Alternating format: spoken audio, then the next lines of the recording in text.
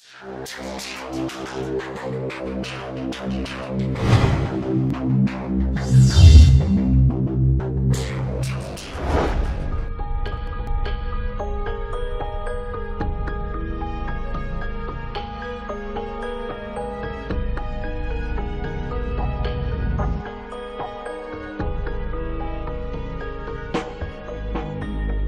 1989, a man called Bob Lazar walked into a Las Vegas TV station and gave a remarkable interview.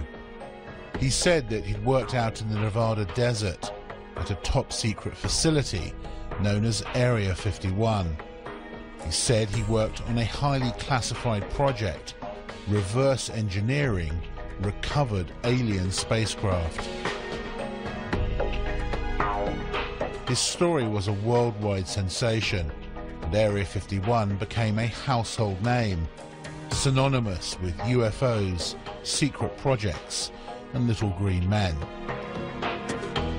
And yet, neither the US government nor its military have ever denied his claims, and they still don't officially confirm that Area 51 exists, despite satellite photos proving it does. Many dismiss Bob Lazar as a fantasist, and yet others see him as a whistleblower, exposing a government cover-up of UFOs and alien contact.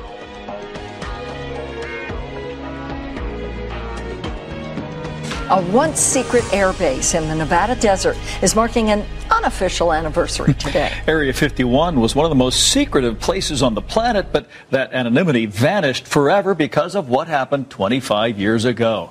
A controversial electronics whiz told a fantastic tale during a TV interview, and the story still reverberates today. The I-Team's George Knapp played a part in what became an international sensation.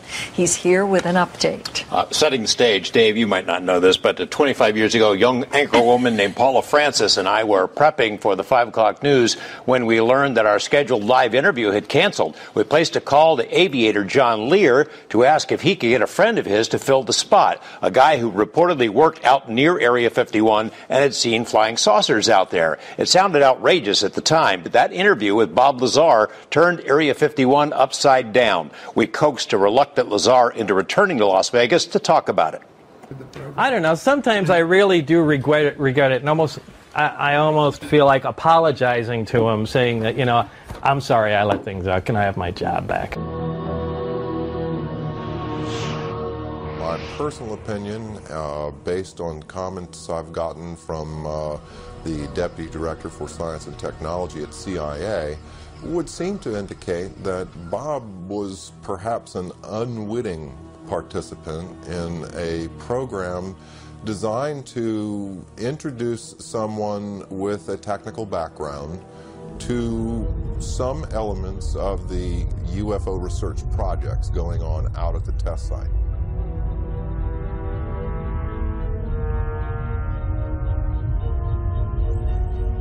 I have no doubts that Lazar actually was in a place where top secret investigations were going on. I'm not sure about all the details that have emerged from his account, but he certainly gives me the impression that he was actually there. Do I believe Bob Lazar? My answer to that is yes. And heck, it's going on 8 years that I've known him. His story has never changed. He wasn't in it for the publicity. He surely wasn't in it for the money. He lost everything he had. I believe he's totally sincere. As far as I can tell, he's a bright guy who tells a great tale and who's told it often to people who have not checked on him, who accept the notion that, well, the government wiped his slate clean. Basically, I think he had an experience. I think he saw some things that shocked him, was subject to some conditions and experiences that were very unnerving to him and very profound.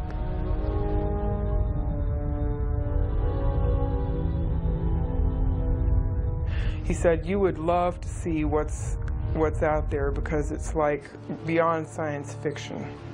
He said, and I wish I could talk to you about it, but I can't. And that's as close as he ever got to telling me anything that happened out there. You'll find many people who have seen these discs. Question is, where do they come from? Bob Lazar may be one of the few people who can tell us that they're from somewhere else. I've no doubt that there's a relatively small number of people within the intelligence, military intelligence and scientific and technical intelligence community who are aware of what's going on, and an even smaller group who are actually organizing top secret research into this phenomenon.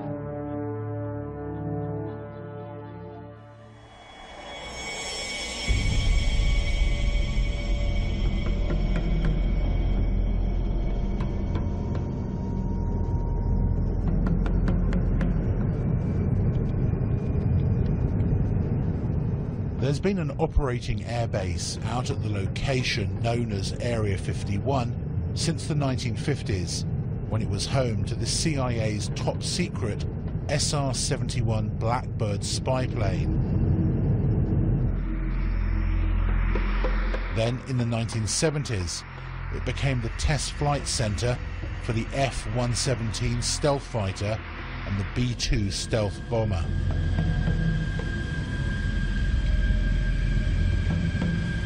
It's fairly public knowledge that we have a super secret facility in the mountains in northern Nevada, referred to as Groom Lake, Area 51 of the Nellis Air Force Base test range. It's also been referred to as Dreamland. This is an area that has been known but officially denied for many decades.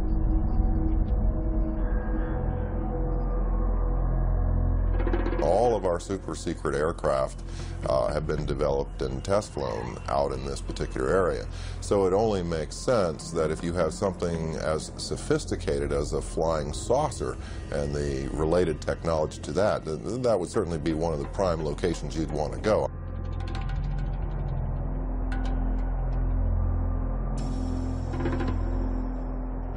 What you see is an ordinary looking Air Force base. It's nothing to write home about, but because the government won't talk about it, everyone wants to see it. The military has never said there are no UFOs. It's never directly denied any of the Area 51 stories. It would have been so simple when these claims came out, these Papoose Lake claims, for the military to simply say, look, we have nothing there. They could take a few reporters to this area and show them. Nothing there. The military hasn't done it. The military has stonewalled. It has remained silent. And that's the most damning thing that they can do. Area 51 to this day is not acknowledged. That is to say, the Air Force does not admit that it exists. This status has been maintained very carefully, particularly in the last few years. The puzzle is that the base has clearly been very active for quite a while, and you can see that there are about 700 to 1,000 people traveling from Las Vegas every day. So essentially the bulk of what has gone on there in the last 10 years has not emerged from the black. This airplane the program was terminated. The airplanes were put in mothballs for 20 years before they admitted the existence of the aircraft. There's programs that they're working on today that are 50 years ahead of anything that you and I can even conceive of, and that we may never see the light of day. Would you say it's America's most top secret military base? As far as an operational test facility, it's probably the most secret test facility in the free world, yes. So there is no question that the facility is there. As the government has said very little in the past about it. Now the real question, I suppose, is are there any flying saucers out there?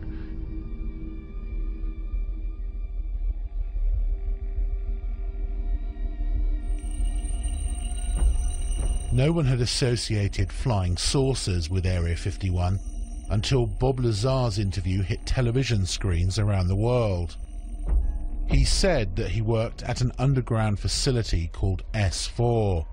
The top secret project was codenamed Galileo. They would call it a specific time. For instance, the operator would say, "Mr. Lazar, it's now 4:15 a.m. We expect you to be at McCarran Airport at 4:45. Your plane will be leaving at such and such time." I'd drive there, check in, board the plane, and the plane would fly out to Groom Lake. It would land there. I'd get off the plane and wait, and there would be a bus to take me and whoever else was going to S4, Papoose Lake, which is about 15 miles south of there, and then I would check in at S4. Tell me about how you felt on your very first trip out. The first trip out there, it was actually very exciting because it seemed so cloak and dagger to me, especially after I got in the bus with the blacked out windows. I kind of thought that was neat. Drove out to the site, and then it was checked in, guards walking around with guns, and I was sure what I was working on was going to be pretty fascinating. He says that within a few days of working out at S4, he was shown an actual flying disc in one of the hangars.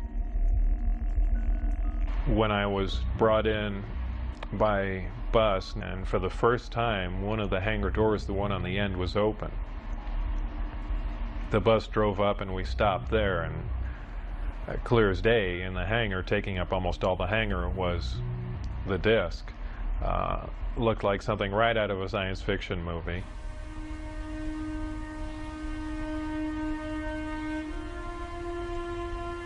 And as I walked in there, I thought, well, this is the new advanced aircraft we've been working on, and this is why people keep seeing flying saucers, because it's ours and we've just been testing it probably for all these years. And what color and size was it? It was a dull stainless steel, pewter gray, very unimpressive color-wise. About 52.8 feet in diameter and about 16 feet high. So was it actually a recovered craft that you were working on, or was it one that scientists had built as a mock-up of a recovered craft? Well, whether it was recovered, given, or what, it was not built as a mock-up. It was an alien craft built on another world. There was absolutely no doubt about that. Lazar claims that he was one of only 22 people who had something called majestic clearance to work on the craft itself. The whole aim of the project was to take these craft, or the one in particular that I was working on, and try and duplicate its systems and subsystems with earthly materials. The work that I did basically entailed back engineering the power and propulsion system, and I opted to start with the power, the reactor that ran the craft.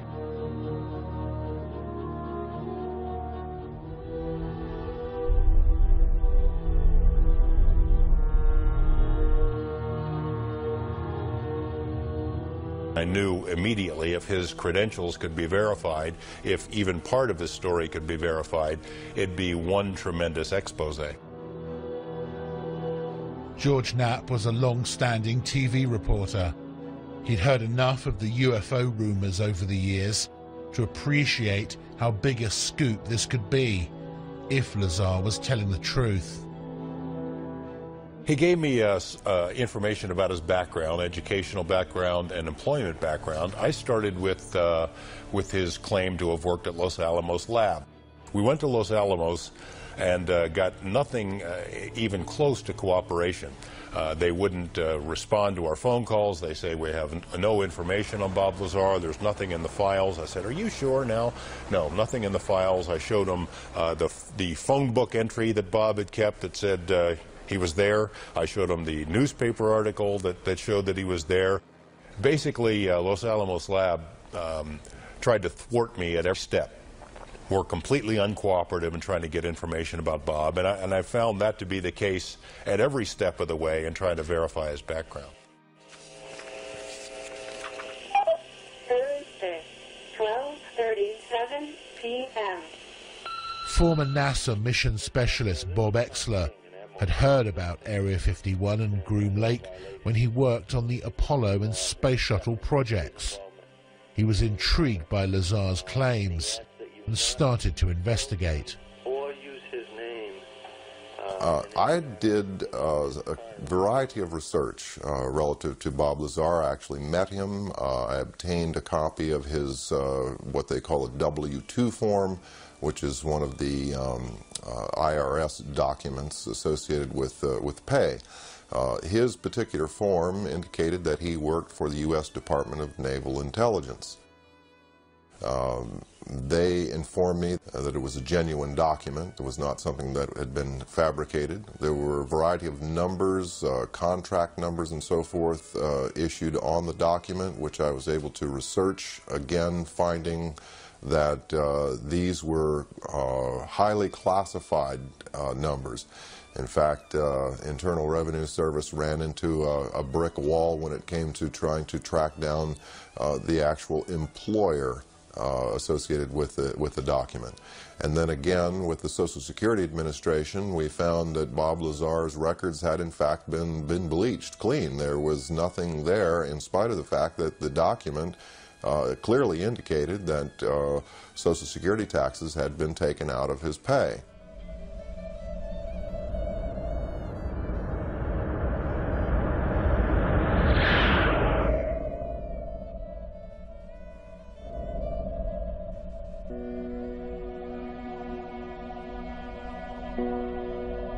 Not everyone who's researched Bob Lazar believes his claims. Stanton Friedman is one of the most respected authors in the UFO field today. He's a former nuclear physicist with top secret clearance and has many friends and contacts in the Black Project world. I've looked at considerable depth into Bob Lazar's claims, both about himself and about propulsion system. Those are fairly elaborate claims. I've talked to the schools that he claims to have received degrees from. I've checked on his high school record. I talked to Los Alamos Lab where he was supposedly a scientist and so forth. I have come up totally empty. Now, when a guy lies like that, you get very wary. And, you know, it has all the trimmings, his story, of a Walter Mitty story. Somebody in his imagination was, you know, stronger, brighter, faster than anybody else. I don't doubt that he did some work at Los Alamos and other places. He's clever. He drives a jet-powered car, fixes radiation detectors. So he may have performed some service, but I can find no reason to think that he worked out there on a flying saucer. I mean, I had to wonder whether this guy was making this stuff up, but then I see the phone book and I see the newspaper article, and I talked to people who worked with Bob at the lab and who said, in fact, that he did work on classified projects, yet no one can find any records of his background.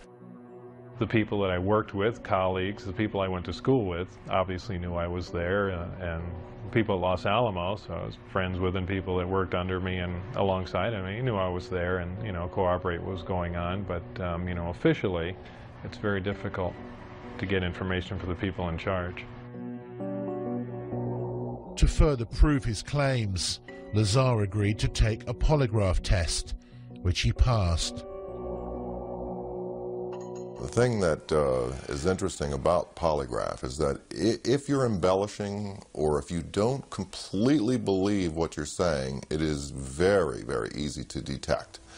All it really will tell you is that the individual believes with 100% conviction that what he's reporting is exactly as he recalls and as he believes it to be. And that clearly was the case with Bob Lazar. Now, could his perception have been a bit askew? Yes, that's possible, but he clearly wasn't lying. I think Bob is even open to the possibility that perhaps he had been used in some sort of misinformation or disinformation campaign. I mean, look at him. He has a pirate flag floating on his house. He races jet cars. He likes fast women. He likes guns.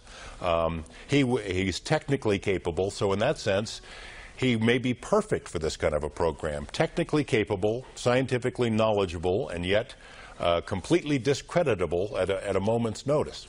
If you wanted to test public reaction to a story about Area 51 and then suddenly discredit it afterwards, Bob may have been the most qualified person in the country.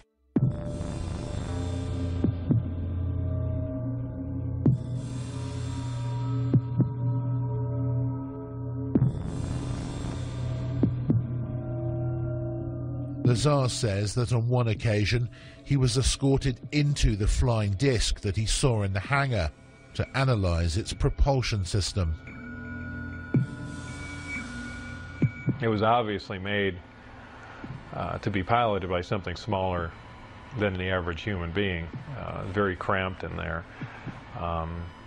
What were the size of these seats that were in there? The seats were very small. I'd say about 1/3 to 1/4 the size of a normal human seat. A lot of people say, boy, it must have been exciting to go in there, and I always say it wasn't. It was a very ominous feeling. I know it sounds silly, but it's so unearthly in there. You have spoken to someone who's actually seen a UFO under a tarpaulin at Area 51. I have. I've spoken to several people who've seen UFOs or disc-shaped craft out there. There was a woman who was a secretary for a major defense contractor at the Nevada test site who'd worked on nuclear programs, who told me that she had sat in on conversations between military and civilian contractors at which the Roswell case had been discussed, at which it had been discussed taking some Roswell material to Area 51. The level of secrecy during those meetings was great. Afterward, they'd take the ribbons out of the typewriters she was typing on. She was ready to tell me about this, and I had this conversation with her on the phone. The next day after this conversation takes place, she's visited by two men who say that they work for the company she used to work for, reminding her that she is still under a security oath, told her, we know that you do a lot of traveling back and forth, a lot of long drives between Las Vegas and LA. We'd hate for something to happen to you or your family. No interview. I mean, it happened again and again and again. Same scenario.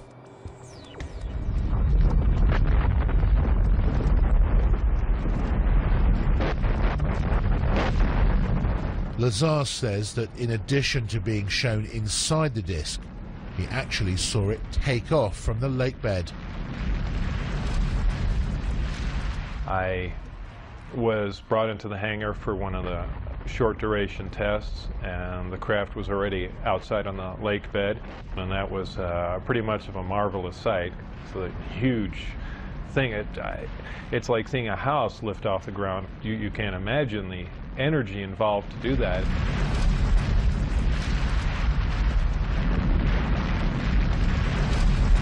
Because of the extremely high energy output and the fact that the outside of the craft is used as a conductor, that does ionize the air.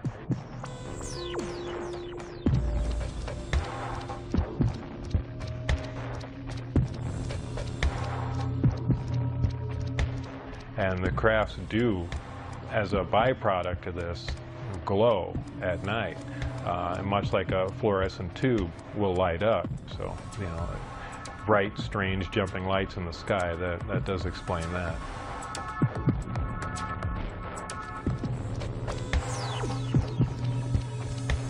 Would you categorically say there is no way that humans could have built the craft that you saw?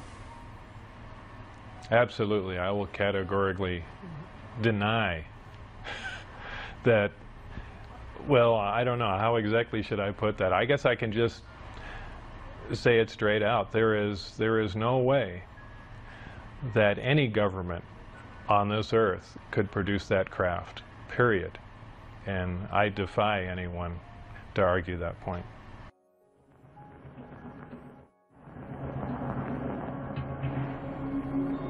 One of the big questions that's hung over this whole story is whether Lazar saw a man-made flying disc and not an alien spacecraft. A lot of these craft which are being developed in secrecy in the United States are tested at night, and one can imagine that seen through kind of half-closed eyes, something like an F-117 stealth fighter or a B-2 bomber, side-on or front-on, would look remarkably like, say, a flying saucer or a UFO.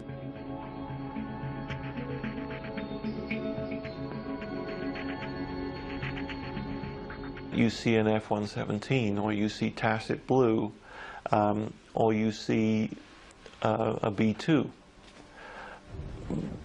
Particularly if you see it from some fairly unusual angle, you're going to have a very hard time relating that to conventional aircraft. Some of these things can look very strange indeed. So, you know, an unusual but decidedly terrestrial aircraft can certainly present the appearance of a disk from many angles.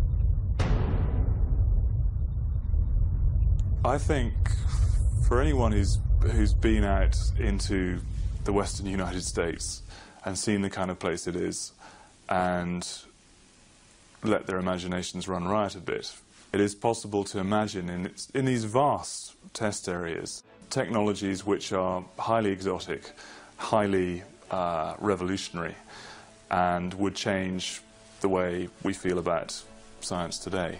However, to say that that is alien science derived from beyond this world, I think is something which is just, it is unbelievable. It's too much to absorb.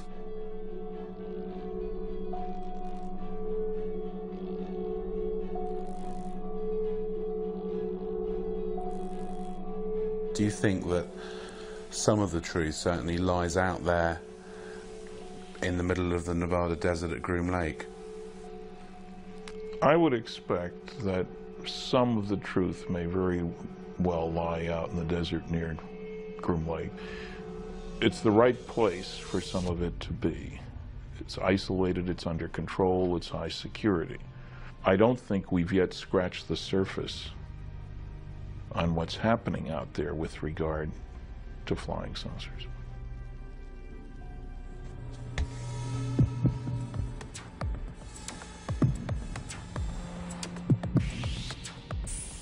According to Lazar, the craft that they were secretly testing out in the desert at night used an exotic anti-gravity propulsion system. The reactor itself was an incredibly advanced system. This was an antimatter reactor. This is something we could only dream of having, something that could put out huge amounts of power that rivals several nuclear power plants running at capacity. What happens is a great gravity distortion is created, and you're essentially bending space toward the craft. The craft becomes part of that space, and then when the reactors, or when the gravity amplifiers are shut down, the craft is essentially where it was focused. It's a very difficult thing to grasp. It happens virtually instantaneously because of the fact that gravity distorts time. And if you're bending space and time along with it, when you wind back up in that place, you're there between the ticks of a clock.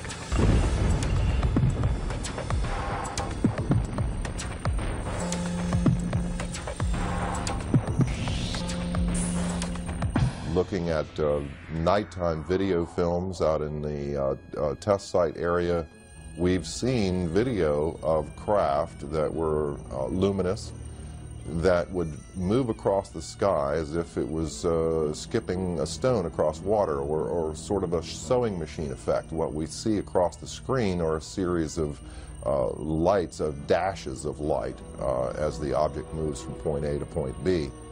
Therefore, we are seeing what you might call a shadow effect of the propulsion mechanism at work.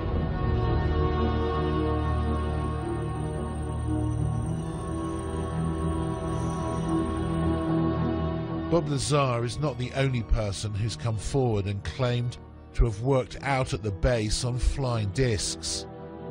Former US Marines test pilot Bill Uhouse worked out at Groom Lake and other top-secret locations for more than 40 years, working for the Pentagon and civilian contractors on a variety of highly classified projects, including, he says, a flying disc recovered from a crash in Kingman, Arizona in May 1953.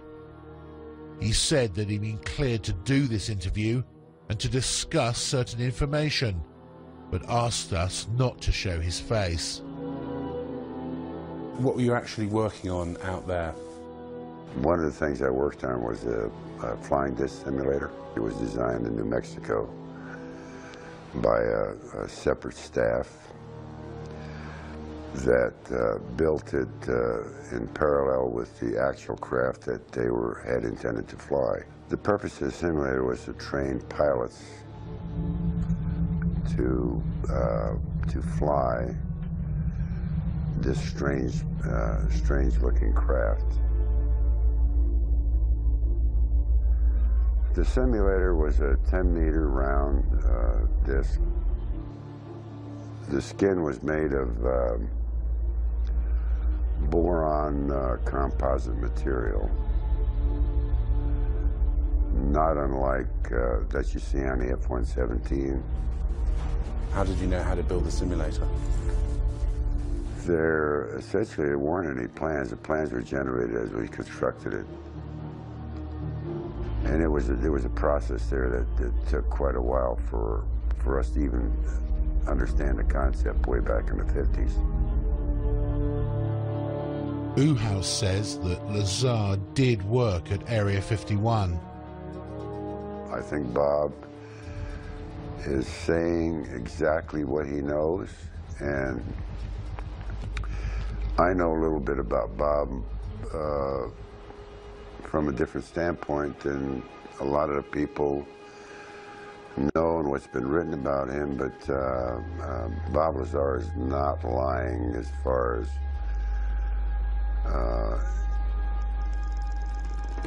his place and position and the activity he was involved with at the time, although some of it, you know, he couldn't recall, but there's a lot of reasons why Bob was hired, number one.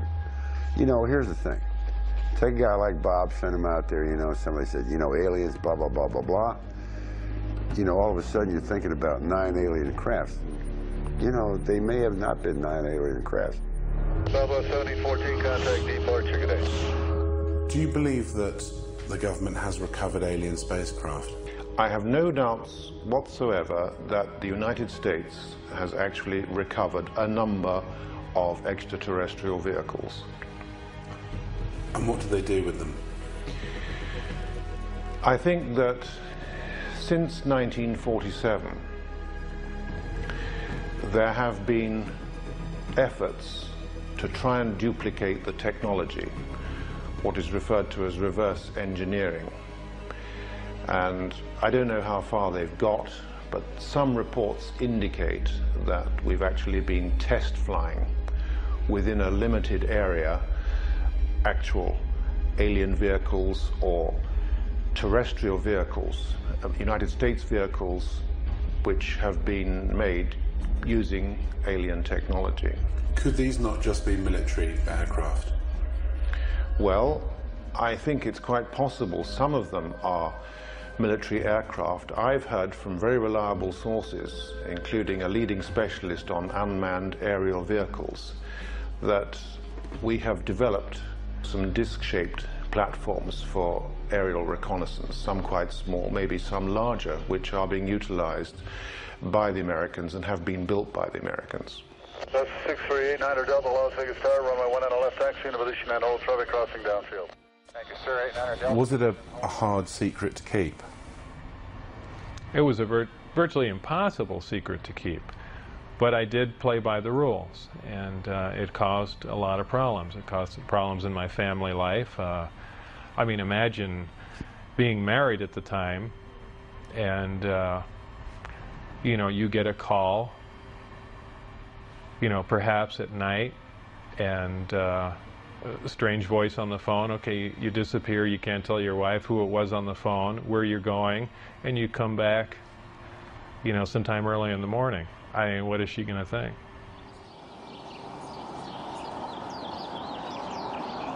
Unaware of where he was going every day and being absent from home for long periods, Bob's relationship with his wife had deteriorated badly. This was seen as a potential security risk out at the base. My wife was having an affair with someone else, so they viewed that as a potential emotional instability, and they no longer wanted me coming out until things were cleared up, either for it, you know, it to break up or heal or whatever. But they, that's what put the brakes on everything there. And did they then stop calling you? Did you get very frustrated about that? Yeah, then I began to wonder, boy, now they've given me all this information and everything's come to a dead stop. What's going on?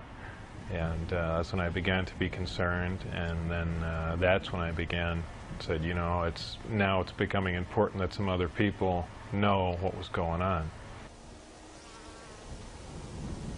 As the silence turned from days to weeks, he finally decided to tell his wife and closest friends just what he'd been doing. Were you aware of the security implications? I was quite aware of what could happen, but I was also aware that these guys would go to any extent to keep their secret, and certainly not have someone that was on the inside running around. And I didn't think it was beyond them at all to make me disappear. Whether I mean, who knows? I know it sounds more like a movie, but I didn't think it was beyond their capability to kill me, just to stop the word from getting out.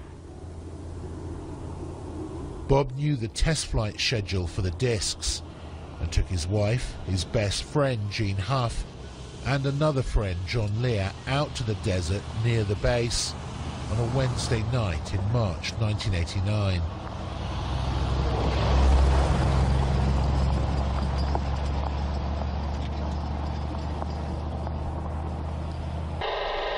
Huh, it started coming in too. How far away can that thing pick up stuff if it's like overhead, like up in the air? Overhead, 300 miles. Jeez. So it could be any one of these guys flying. Yeah. Yeah. Well, that sounds military to me. Yeah, I bet you that's what this is. We got. Oh. You see that? Whoa. Yeah, what was that? Did you see that light just come on over there? That I was looking right at it. Yeah. Here, let me check it out. Right above it was a meteor too. No, there's a steady light. No, it's a steady light that just came without on. Any kind of. No, this one right over the range here. It wasn't there, and then I was looking right there, and it blinked on. That's very bright. That's brighter than a star. Yeah.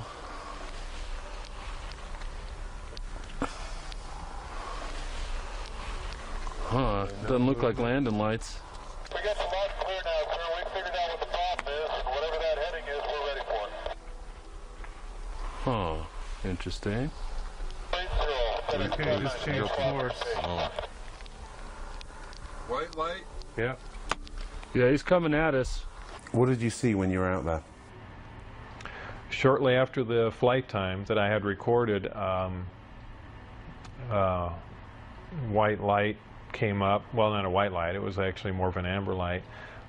Came up off the ground and hovered, and then began doing radical step maneuvers and darting from one side of the sky to the other, doing some impossible flight characteristics. Do you think what you saw over the desert that night was an alien spacecraft? Could I identify it as an ET craft without Bob's help?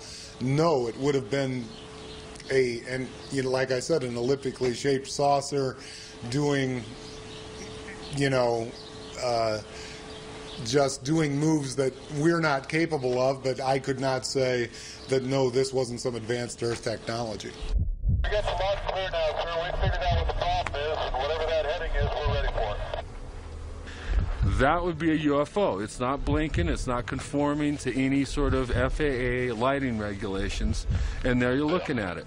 That's like a typical UFO. If it was red, it would be real typical, because that's what most people report, is red lights like that are solid colored. I don't think that's landing lights, because it's curved already and we're still looking at it. Looks like he's curving back. Here he comes. That is a typical military UFO. There you go.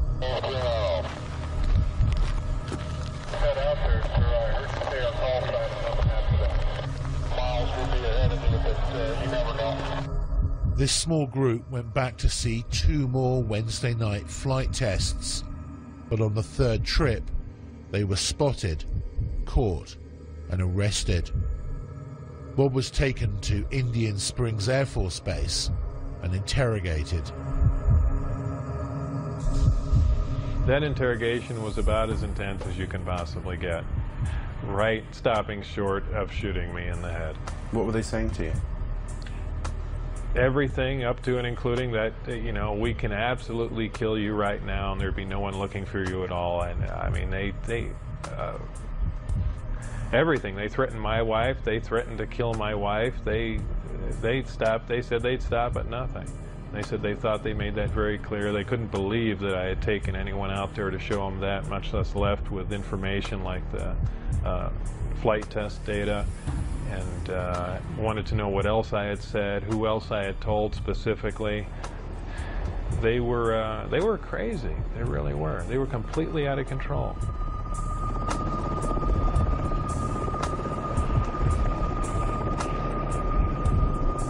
After this interrogation at Indian Springs Air Force Base, Bob says that he was put under constant surveillance by security personnel.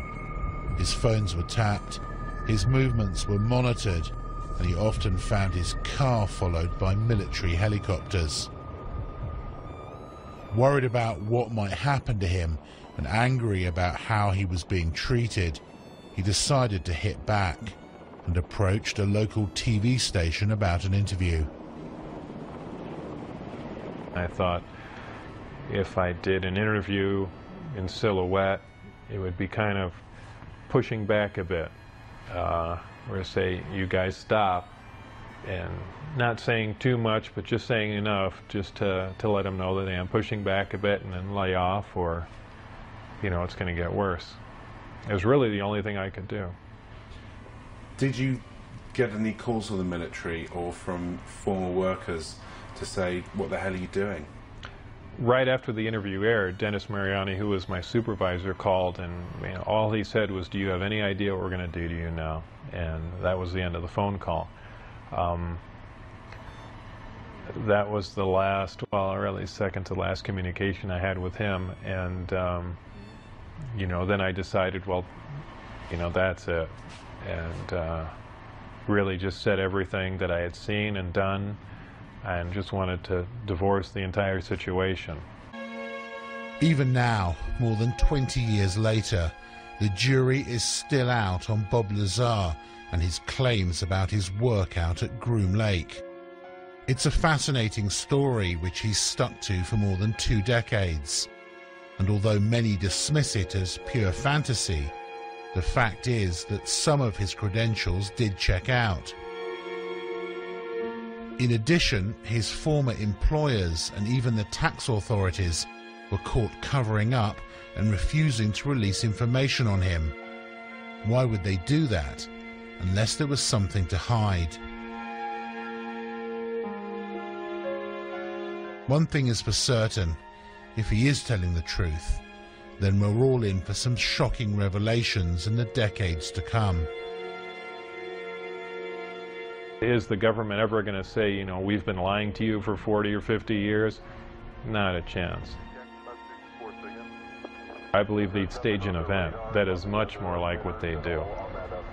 They'll take a big cargo plane or C-130 or something, take one of the old discs that they've you know, analyzed time and time again and finished with, go up to a high altitude and push it out the back and then go fly away and say, oh look, the first disc has crashed, you know, here's a flying saucer. I mean, I can almost guarantee that's the route they'd take.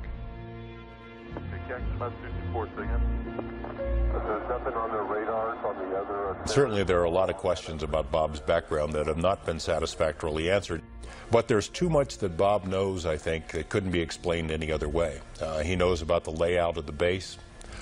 He knew about people who were involved in security checks. He knew when and where the test flights were going to take place because he took people out there 3 weeks in a row and they videotaped the tests. How did he know this stuff if he, in fact, did not have some kind of inside knowledge? Do you think he'd make a good conduit of information? I mean, essentially a patsy. Yes, I do. I think it's quite likely that Lazar was set up, perhaps to knowing that he would give out this information. It's likely to be a very long time before we discover what is actually being done out at Groom Lake now. They seem to wait anything from 15 to 20 years or more after something has been retired before they acknowledge its existence. This airplane was built, designed almost 40 years ago. 40 years before that, the hottest thing flying was a Seversky P-35. 40 years before that, it was a balloon. So the technology has not stood still. So it's a very good possibility that we are looking at man-made transportation for the 21st century.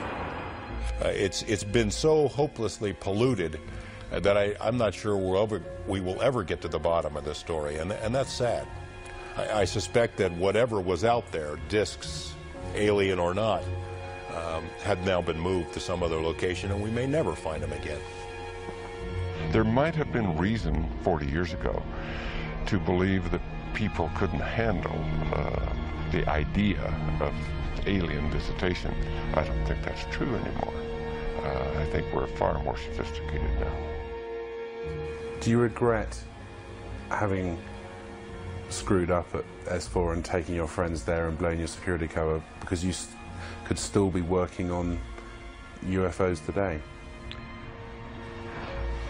Yes and no. Yes, at times I'd like to be able to go back in time and played along with the game and not have done anything, and perhaps to this day still be working on them, because I did feel privileged and it was fascinating work once you can get around all the you know, oppressive military security. And you know, maybe we would have stumbled on something, and yeah, it would have been fascinating.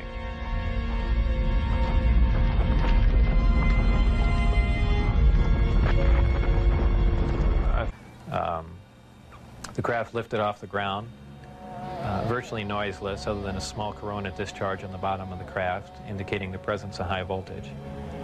That dissipated at about 30 feet, and it stood there completely silently, and moved over to the left, to the right, and sat back down. That was the entire test. However, that was an extremely impressive test. Maybe to someone that really knows little about science or anything, that wouldn't be a whole lot, but you have to realize this craft was about 52 feet in diameter. I don't know exactly how much it weighed, but it weighed a lot. And this was quite a scientific feat, to lift something completely silently, under control, and you know, perform a maneuver like that. The craft itself was, I assume it was metal. It was cold to the touch, that's why I say it was metal. But it was a brushed aluminum, actually just an unfinished stainless steel, not shiny finish to it. had no seams. It was as if it was injection molded from one giant die. I was completely amazed. I can't really reflect on how it made me feel, but that was exciting. How would you define gravity? Could you describe in layman's terms its basic principles for us? Gravity is something difficult to explain because it's something that we essentially don't understand. It's just something that we can observe. Not much is really known about gravity. There are many theories about it, but they are just mainly theories. There's theories of gravitons, which allege that these subatomic particles that act like an attractive force like gravity that exchange between two pieces of matter. There's also a theory that gravity is a form of wave, an electromagnetic wave. But basically, gravity is a force. It's the attraction. It's the inherent property of matter to have gravity, a mutual attraction for each other, and it's basically all that we really know. Modern science, current science, right now, identifies one gravity. It's one force in nature. Apparently, through research at S4 or information gained from one of the crafts they were researching there, it appears that there are two different forms of gravity.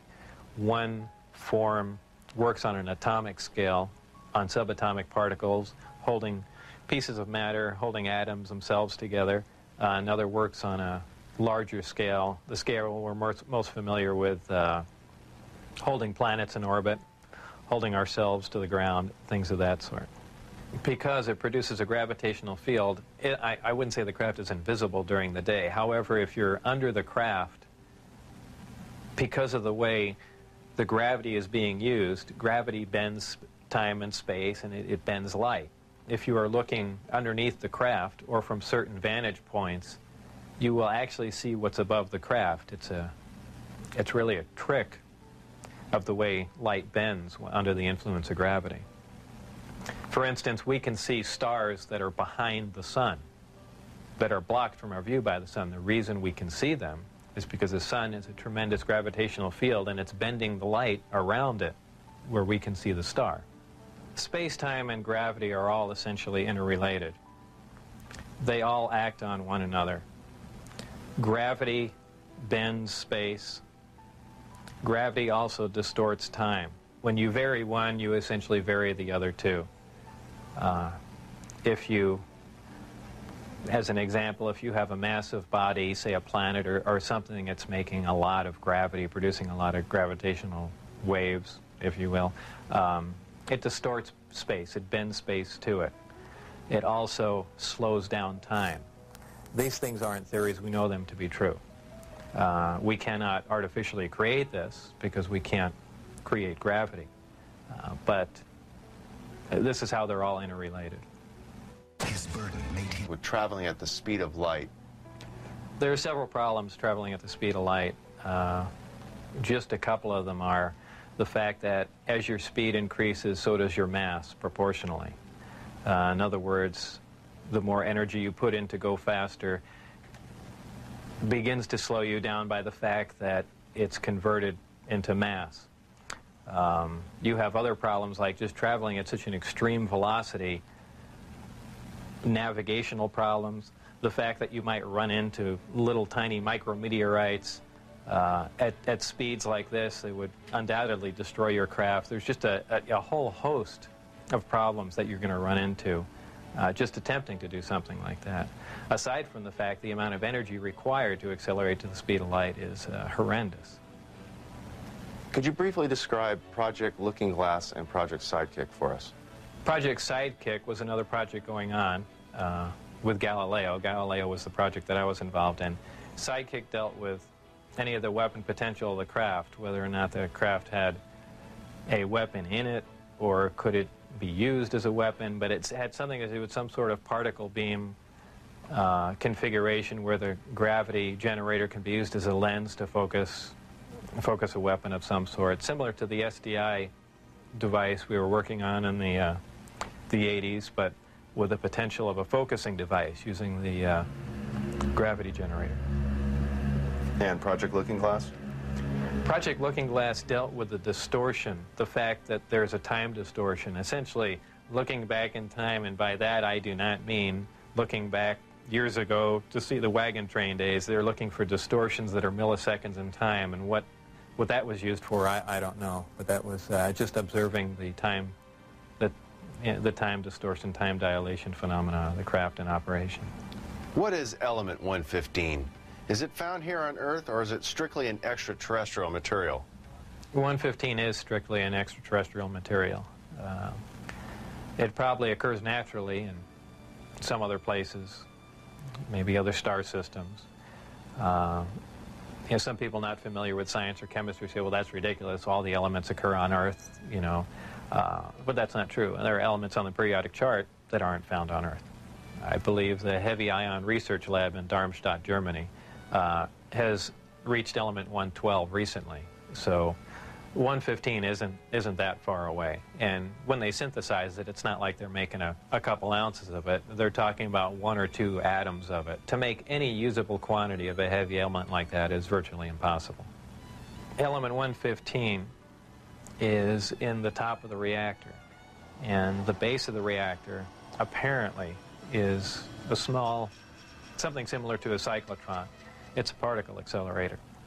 A particle is accelerated to high speed and then deflected up a small tube, and it's aimed at the 115.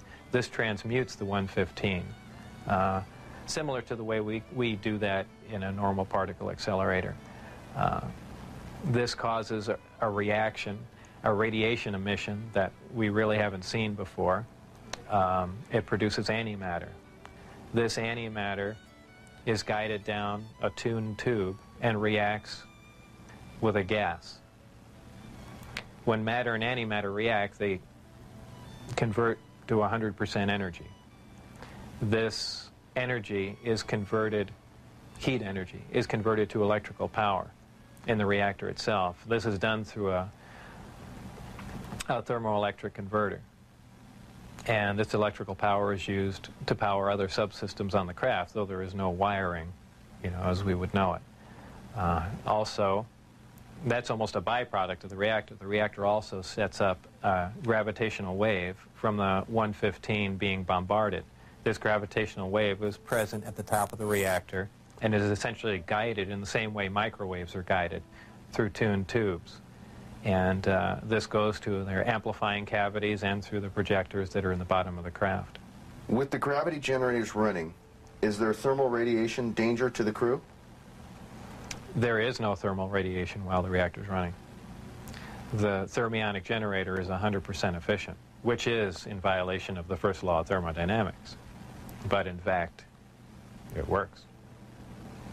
Element 115 is stable. And for those familiar with chemistry, we know that elements with higher atomic numbers have shorter and shorter half-lives. However, when you reach a certain point, they call it the island of stability. There is a place, and we've theorized this for a long time, somewhere around 114 to 116, there should be an area in there where the nucleus of the atom is geometrically stable, with protons and neutrons, where it no longer decays. It's not radioactive. 115 is, in fact, this element. In fact, it does occur again, somewhere around element 247. Of course, you know, we're nowhere near synthesizing that. We can only, you know, predict things like that, but that's where 115 is.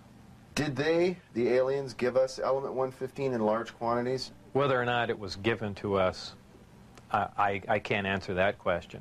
However, I was told that we have 500 pounds by one of my co-workers. How it was obtained and, you know, where exactly it came from, I don't know. Whether it came in one of the crafts or, you know, it was separate cargo somewhere. Anyone can speculate, but I was told that was the figure. You were able to get away with a sample of element 115. How much did you get away with? No comment. Several nighttime test flights, unofficially, while off the base. What did you see? The test flights I saw off the base, actually the best test flight was witnessed by my friends who I had brought out there. At the exact moment the craft was hopping around and doing some really impressive maneuvers, I had turned around and I think was looking for the video camera or something to that effect, but I missed some of the most impressive maneuvers.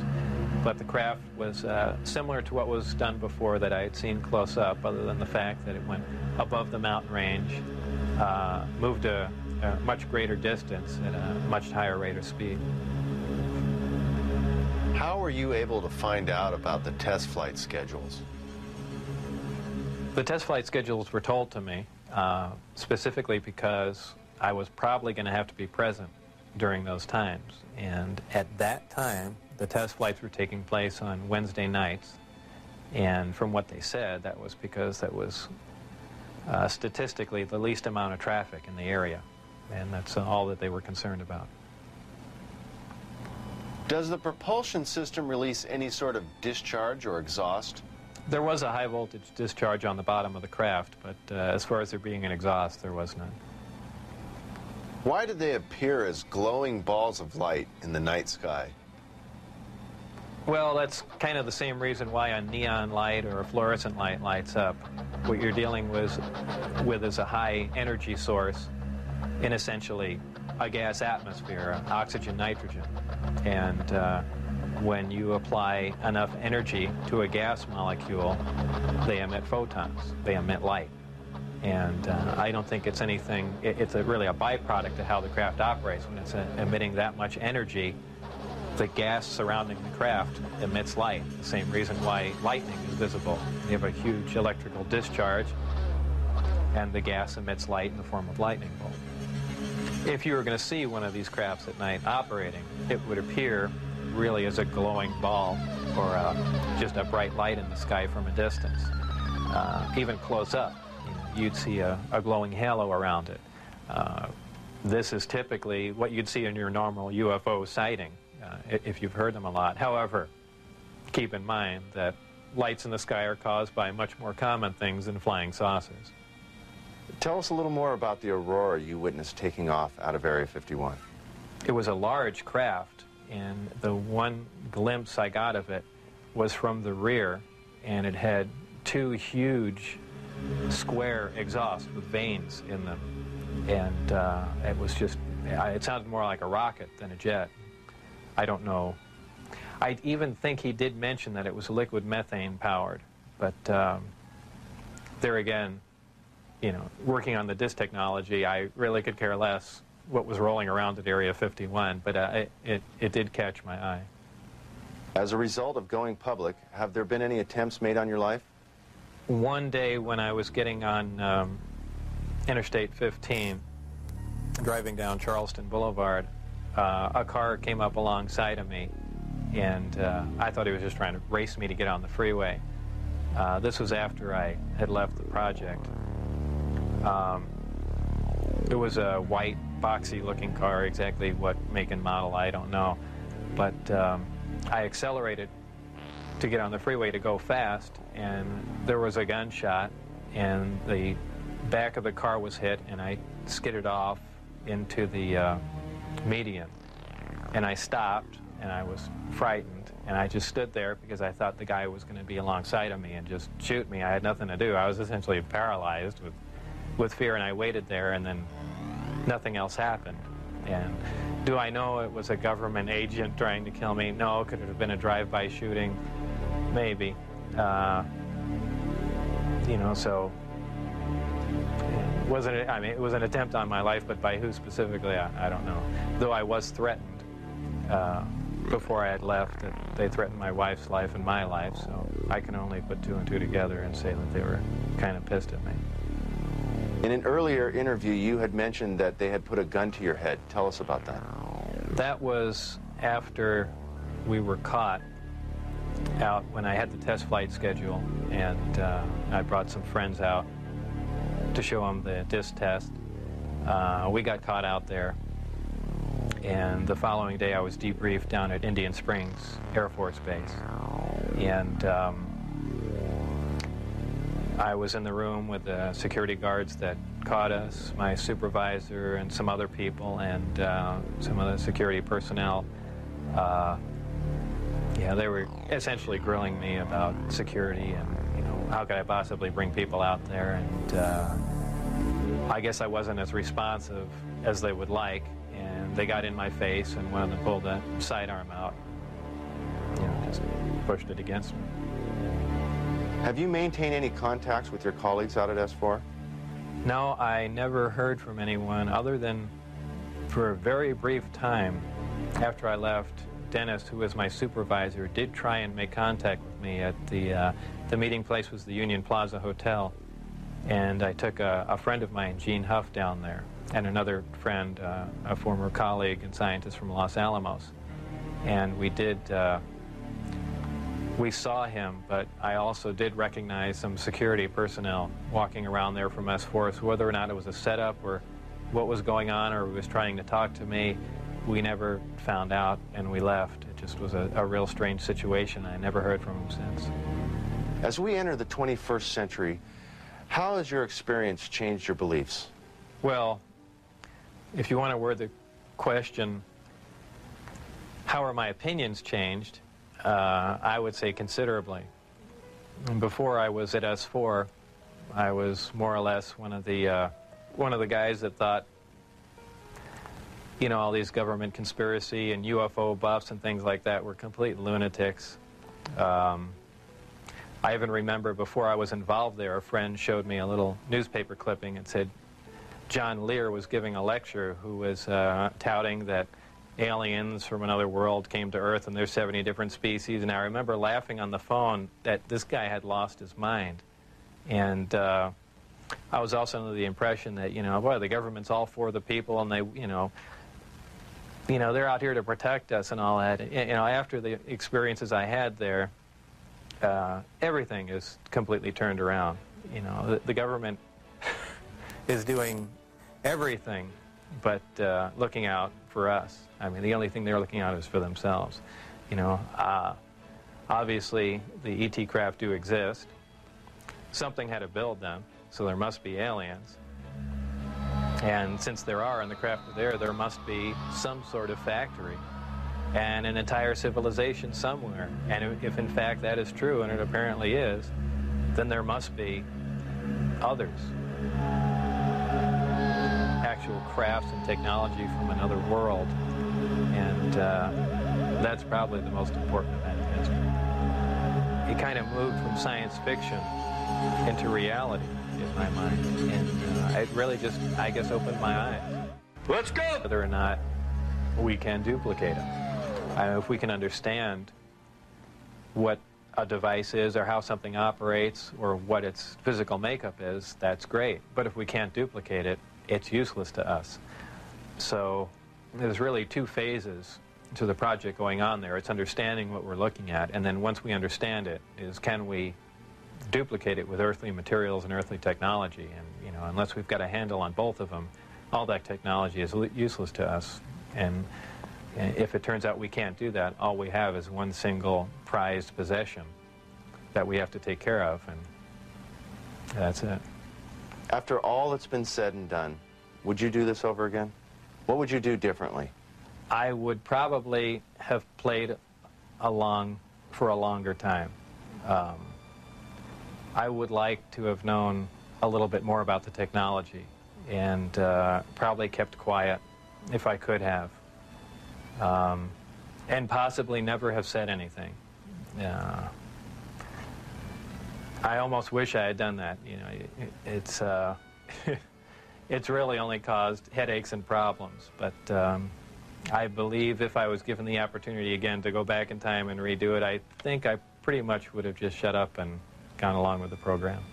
I would have much preferred that instead of the Navy or whoever it was that hand-picked a few renegade scientists here and there, that they turn it over to some more qualified people. Obviously, I was not the most qualified person on propulsion or field propulsion or anything of that sort. I was just some guy. I mean, they could have picked, I could have named 10 or 12 other guys that were more qualified than me.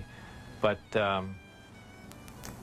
you know, if they turned it over to the scientific community and not just a couple of guys here in the United States, I mean, you need a large group of people in a large lab to research what's going on there, not a little quiet installation. It's the security itself that prevents them from getting anywhere. I mean, they never do work hand in hand. You can't have a military mind. Science itself must communicate. You have to have a free exchange of ideas. That's how things progress. And when you clamp down on a security system like that, where you work in isolated groups and ideas cannot be exchanged, you don't get anywhere, and that's the problem they have. What does the future hold for Bob Lazar? Well, I'm not really involved in any of that stuff anymore. That's kind of put behind me. I have my own businesses that I work at, some computer graphics, some consultation, other technical jobs, radiation detectors, and a few other things like that. So really, I just go about my life, and that's, you know, something that happened that was fantastic, and it's over, but it's kind of hard to shake it loose. But eventually I will, and that'll be that. I think all the surveillance and everything stopped. I don't think anyone's bothering to monitor me. I've said everything that I know. It's been all over the place, so it's kind of a done deal.